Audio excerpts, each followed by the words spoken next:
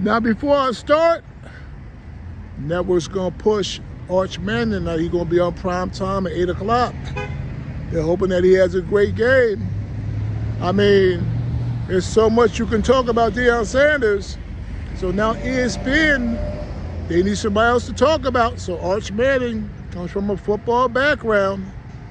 If he can ball out against ULM and ESPN, they could sell this whole Arch Manning, Quinn Ewers quarterback controversy, and it brings more attention to Texas.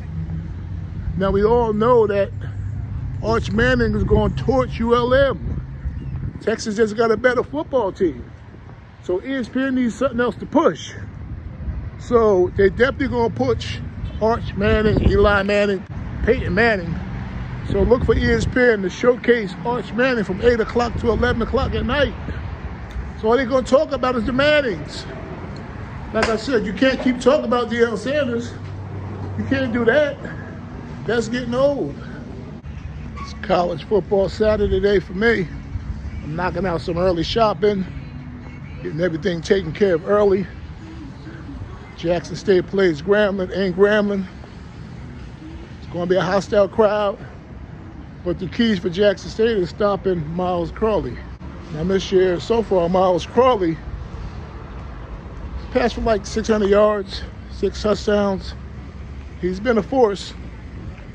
So if they slow him down through the air, they got a good chance to win. Now, Jackson State's defensive backs, they got to step their game up. They got to step their game up. They step their game up, force Grambling to run the ball. That's a benefit to Jackson State.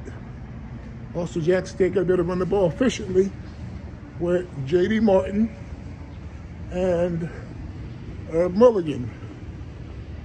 If they can control the trenches,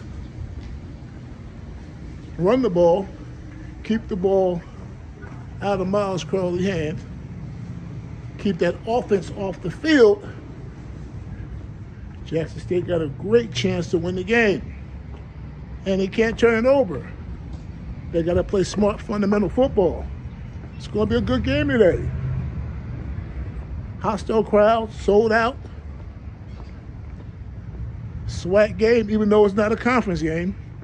It's a SWAC game. It's going to be a good football game. So I got Jackson State winning the game if they do the simple things. Don't turn it over. Use ball control offense. Keep Grambling's offense off the field by running that clock, running the ball efficiently, by utilizing their 2 quarterbacks, Cameron McCoy, Jacoby Morgan.